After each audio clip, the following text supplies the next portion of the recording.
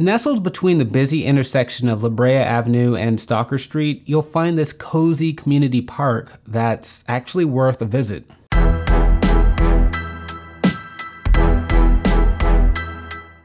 Hey guys, and welcome back to another episode of the South LA Recap. Don't forget to like and subscribe to learn more about LA and South LA on the regular.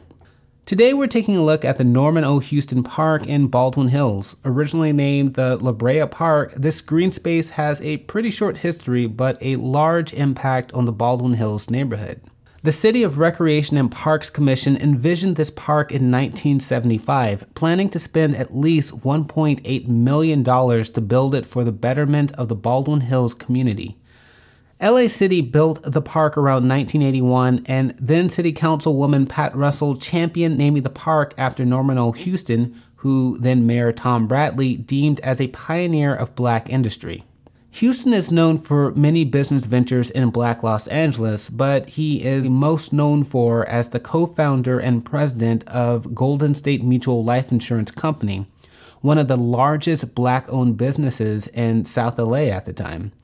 In fact, the original Mission Revival-style Golden State Mutual Life Insurance Company building, which was built in 1928, still stands today on Central Avenue as a Los Angeles Cultural Historic Monument, roughly about a block away from the Dunbar Hotel. Houston died in October of 1981, the year the park was built.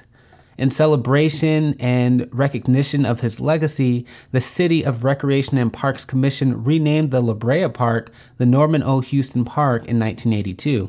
In 2014, the park underwent an additional $2.5 million renovation that added an upgraded walking path, built-in workout equipment, a children's play area, and extensive landscaping.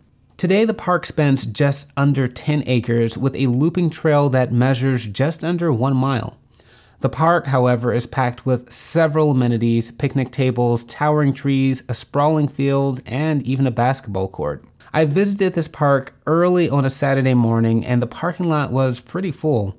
Many visitors park here to cross the street and take advantage of the Stalker Corridor Trail that wraps around Stalker Street from La Brea Avenue to Presidio Drive.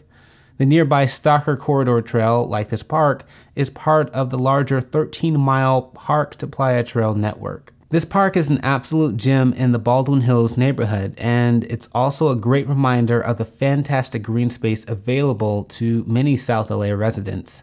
That's all for this episode, and if you have something to add about South LA parks, leave it down in the comment section below, and I'll catch you guys around on the recap.